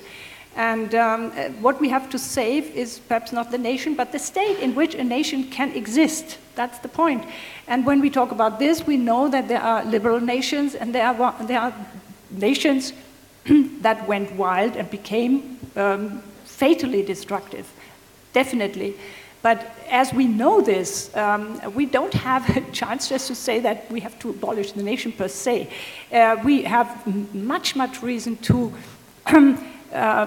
work against exactly these trends, because we now know what it means to save a nation. That's the point. I'm not so interested into more theoretical, antagonistic patterns. I think we are already in a situation of polarized discourse, and more antagonism is perhaps not very congenial to my own character, which is a bit more conciliatory, and not so antagonistic. As I said, I'm more interested in persuading and talking and communicating than in creating symbols and signs of confrontation.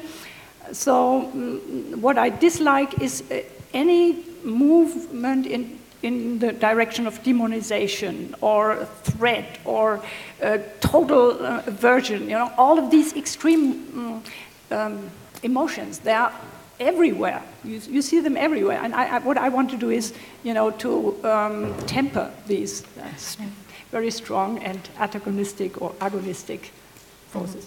Okay, then I would read another question from the channel. It says, it is a fact that while it seems often to be forgotten, Austria is also a successor state of the Third Reich. It is also a fact that right-wing parties had an easier way into the Austrian political system again with the FPÖ coming into parliament more than a decade before the AfD in Germany. Do you see a correlation between public Holocaust memory and the formation dynamic of right-wing parties? Yeah, well, there's a big difference between Austria and Germany, because Austria, as I showed you on this chart, enjoyed the status of the neutral state and victim state. They created a successful myth of their nation that they were Hitler's first victim, with the Anschluss. So Austria was Hitler's first victim, and therefore they did not have to do anything in terms of working through their own history. They are only now getting, last year it was opened in November, 100 years after the birth of the Republic of Austria, the first republic, the first house of history in Austria. First house of history. The inhabitants of this country don't have a regular education about their history. There is no 68th movement in Austria. That nobody asked their fathers. They were all under the cover and comfortable blanket of being neutral. There was no discussion about all of this, and therefore, then nobody cared that there were many, many groups, especially in Kärnten and in Salzburg, where families' networks just continued the way they were during the collaboration with Germany. So they continued their ways of thinking, their education, their singing, all the rights, and transmitted it to the next generation. So here we have a total continuity, of thinking, and it's not only that it's maybe 10 years longer or what, it is just undisrupted in Austria, and it is now becoming obvious now to a larger perspective that there was no process of working through within the population. So I just gave you a couple of examples. This does not mean that in Austria there is not a very, very strong and committed civil society. If you go into the internet, you just Google erinnern.at, remember AT for Austria, and they are extremely resourceful, active, and inspirational. And Vienna is also a city that is fantastic in this respect. But the wider countries, there is sometimes very little of this to be found, and therefore the situation is really different in Austria. Thank you for the question. Yeah, thank you very much for your presentation and your lecture. So my question would be, could you draw some, I would say negative scenarios in case in different European countries governments still continue to stress the ethnic role for the nation, so probably ignoring or dismissing the idea of common citizenship. So in my country, in Latvia, we are still very much under the spell of ethnicity, which was forbidden during the Soviet period. So there are almost no offers for other groups, also migrants or Russian-speaking, to join the nation because it's strictly ethnic. So and in many cases, politicians seems that they just ignore the risk for not belonging to the nation. So what would be, so to say, negative scenarios if this idea perpetuates? Thanks. I think there is a possibility, and time is working for us here, because pure ethnicity is very difficult to uphold. You have to really police people, put them into clear borders, and let them not move around. But otherwise, what you have now, if you think about any group of us who would start to identify himself, telling where his or her family comes from and how many different cultures and ethnicities and maybe our share of each and everyone's heritage here, the more we emphasize this diversity in every individual, the less, the more bizarre or curious or exceptional is, of course, a pure ethnicity, and the more normal and the more general becomes the other possibility. So I think already when we speak of Europe and now the last two generations, there is the obvious situation that the purity of descent is something that is being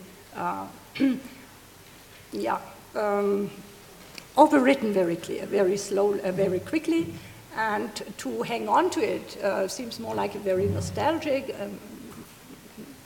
perhaps also very unrealistic movement. So, are you content with this? Okay, we have two more from the channel here, and as I can see, 4 more here from the audience. This is okay, and then maybe we can be a bit short. Okay, the one I will read from the channel first. Okay, It's more a comment. It's a reaction to the case of memory politics in Poland. In Poland, the ruling party uses the emotions of shame and pride in their rhetoric to channel both individual experiences of economic shame and collective experiences of cultural shame of their electorate. Individual and collective dimensions of emotions are interconnected. Hence, individual timos and collective national emotion are not discordant but entangled. Yeah, well, there are new versions of emotions. Actually, this would be another lecture to think about which emotions are coming to the fore right now. When we spoke about guilt and perpetrators, I think these were emotions that are not really the emotions that we are having right now. Right now, we have new forms of resentment, and they have to do with humiliation. And the humiliation is no longer the humiliation that Avishai Margalit thought about when he said, when he spoke about a decent society and said, a decent society is a non-humiliating society. They generate humiliation themselves by looking at the way they're treated, and they find that they're not treated well enough. And for instance, when I think of some Eastern European intellectuals, Ivan Krastev, for instance, who says people in Bulgaria, for instance, are under the impact or the uncomfortable imperative of an imperative to repeat, or he calls it Nachahmungsimperativ, to copy. Yeah. They have to copy what the West does. They want to be their own originals. They don't want to be copies. And therefore, they are already humiliated by the idea that the West is doing things that they expect them to do. So now these emotions are happening on a much more sophisticated level and much more refined, or not necessarily refined, but much more finely grained level. And, but they can also immediately create what in German is called Stimmungen. Stimmung would be atmospheres or a collective spirit that detests things. So resentment has many, many variations right now, and I think resentment next to hate are now the most prominent emotions that we have to deal with. Mm-hmm. Okay. Hello? ¿Se escucha? Yeah? Okay.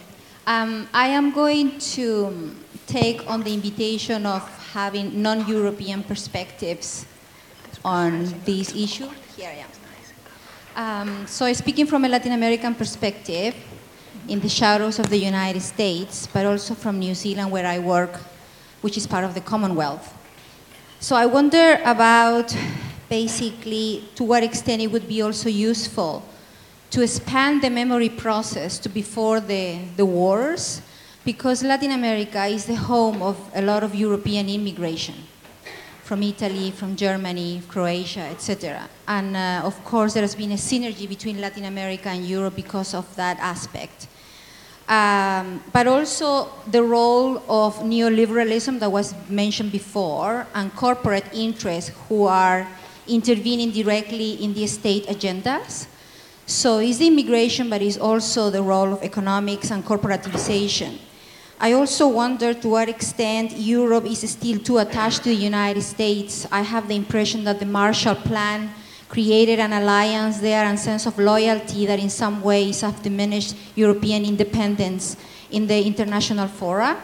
And the last point is about Trump and in what way Trump has normalized the hatred speech and nationalism as well. Okay, let me just...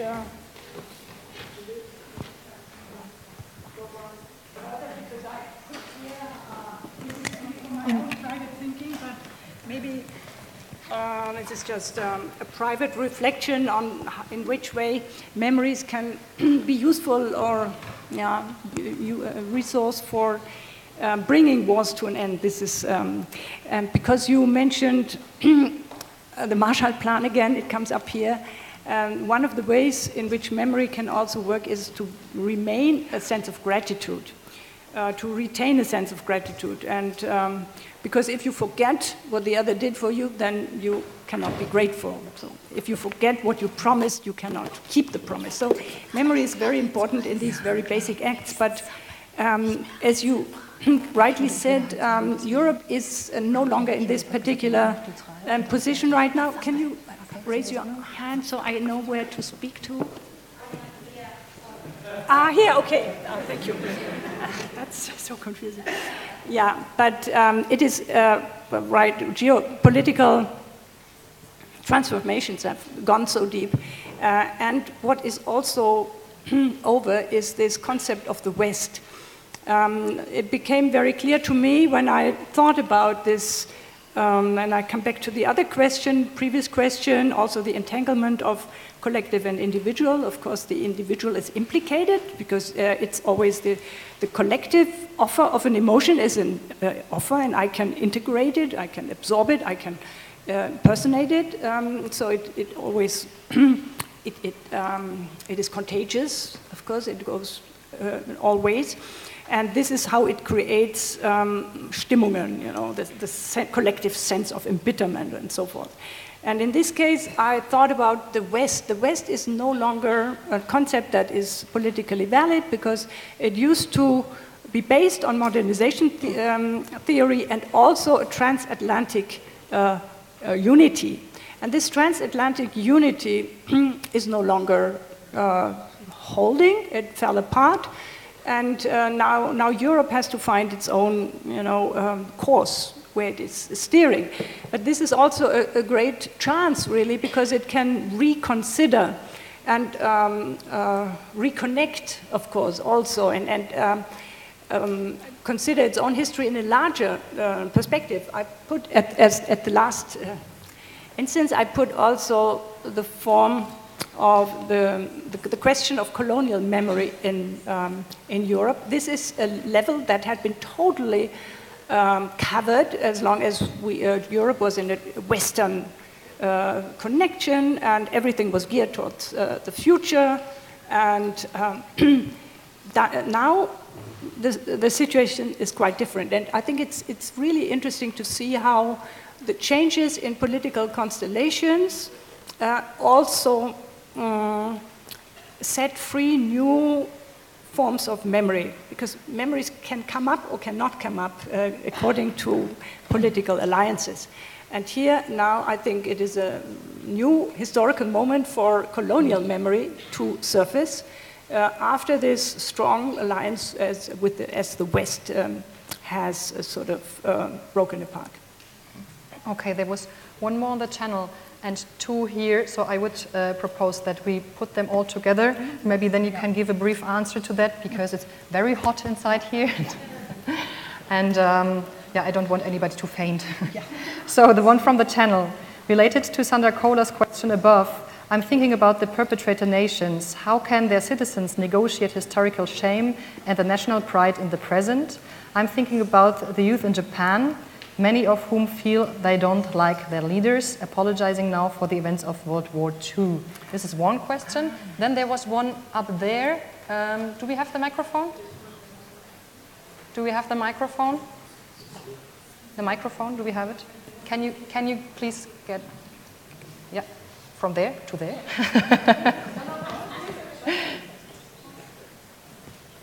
Shall I ask my question? Ask a question and then we Thank you. Yeah. Thank you at last.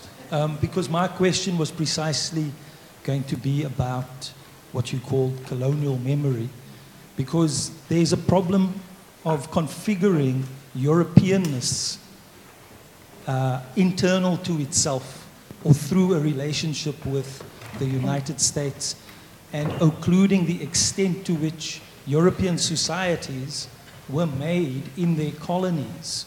And we have very important projects underway, such as the International Museum of British Colonialism and the digital project that documents all the sites of atrocities in Australia, right up till the 1940s and the 1950s. So, but when some European societies do what they call a non-European project, such as with the Humboldt Forum in Germany, in Berlin. That is primarily a project of making Germany European, when its Europeanness is uncertain, because it is partly communist.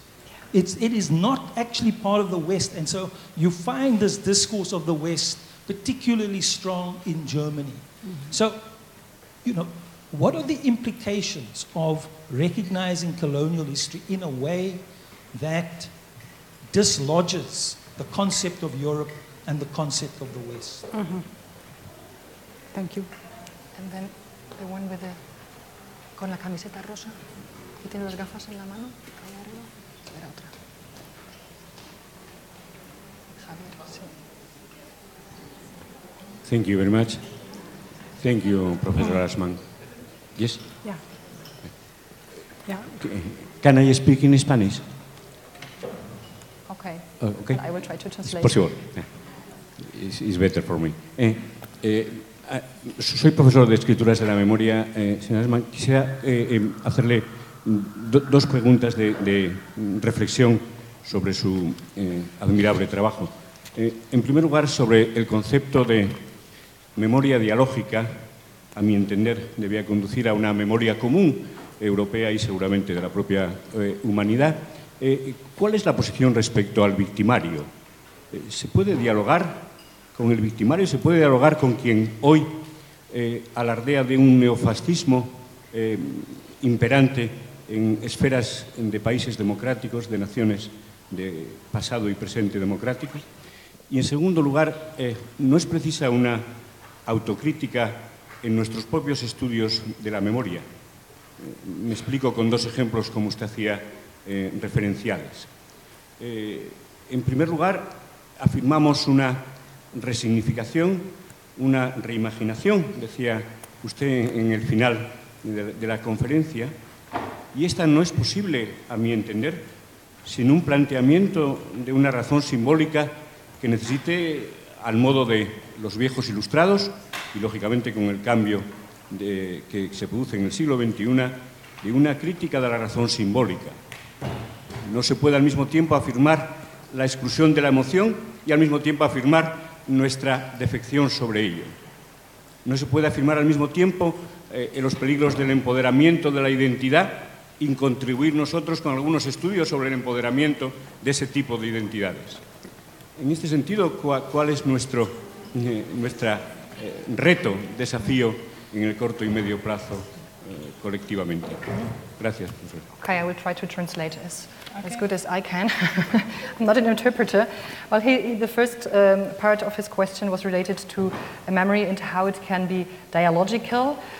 What is the position towards victims and how can be there a dialogue with the history also to integrate the history and veneration of the victims? And the second... Perpetrators. Okay.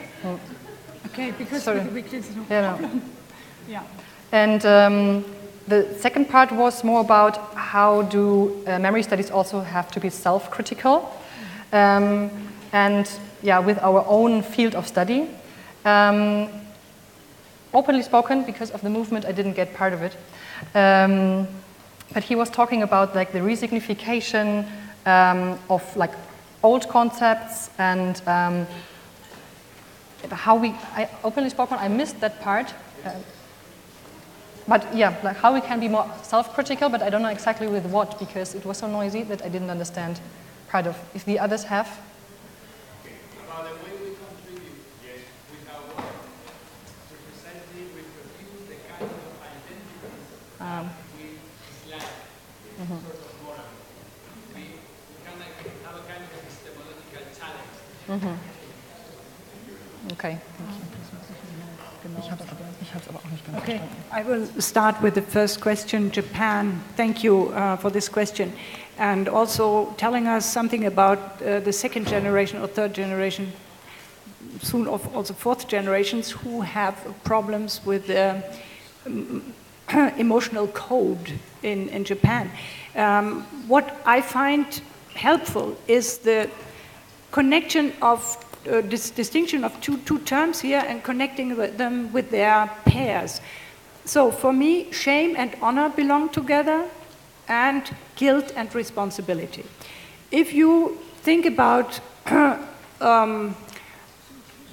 the crimes in history, in terms of shame and honor, you don't want to touch them, you cannot talk about them. They seal the mouth, and because you lose your honor. When you talk about them in terms of guilt, there's something to be done about it, something that makes you active again. You can take responsibility. And this is exactly what the second generation can do, and the third generation. They can take responsibility, and they can do exactly what the other generations were unable to do or did not do historically, namely create empathy and take over responsibility. So I see here possibilities in the transmission from the first to the second and third generation. And they go along the line of either you focus on shame or you focus on guilt. The second question has to do with this new form of Europeanness. Very important what you said. I think there are two concepts that help me to understand where we are now. We have for a long time talked about post-colonial states, but now we start to talk about post-imperial nations, and this is a different discourse. We don't yet have the pattern for it, but it is exactly what is now, has to be opened now. We talk about post-imperial nations, and Germany absolutely is not an exceptional state here. It's a part of these post-imperial nations, and even it is related to the first genocide in the 20th century, which was perpetrated in Namibia with the Herero and Nama.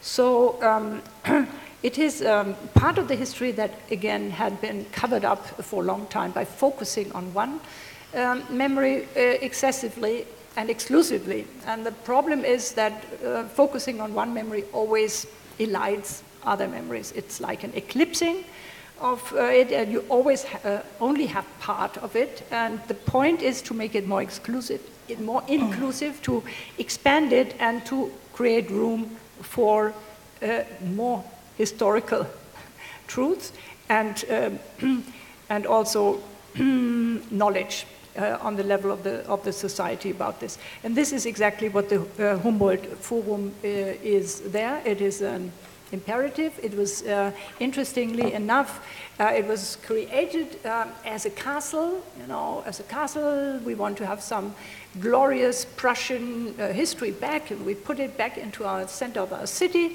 but without thinking, you know, like a Freudian return of the repressed, you know, comes the Humboldt Forum right in the middle of the capital, in the middle of the castle, and now we have this history that falls on our feet. And this, I think, is a fantastic symbolic act to enter, open up a new door and enter a new phase to become one of the post-imperial nations that then enter into, as we already said, new relations also globally through the colonies. The last question, I hope that we can talk to each other individually.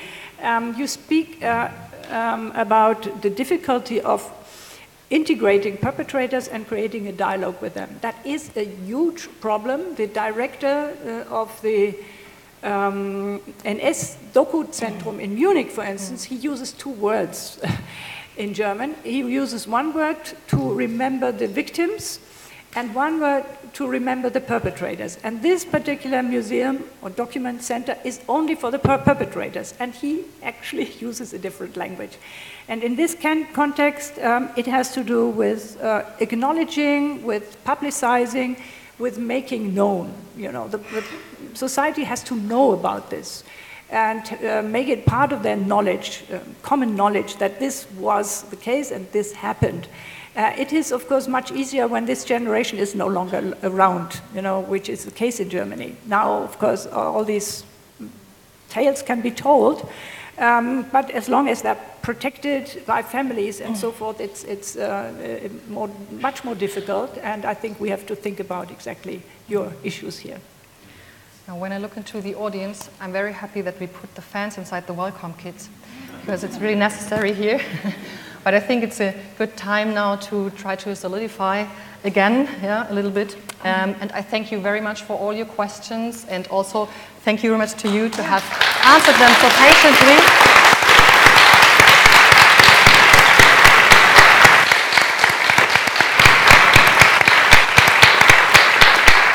I think we could continue for hours, but maybe having a glass of wine or something, or outside.